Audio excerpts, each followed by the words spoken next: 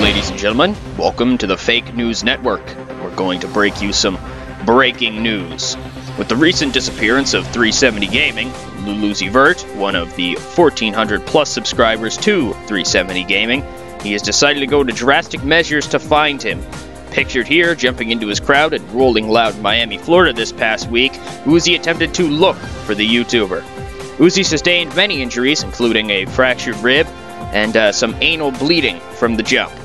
He's been taken to a local medical facility. Stay tuned to the Fake News Network and 370 Gaming's YouTube channel for any further updates.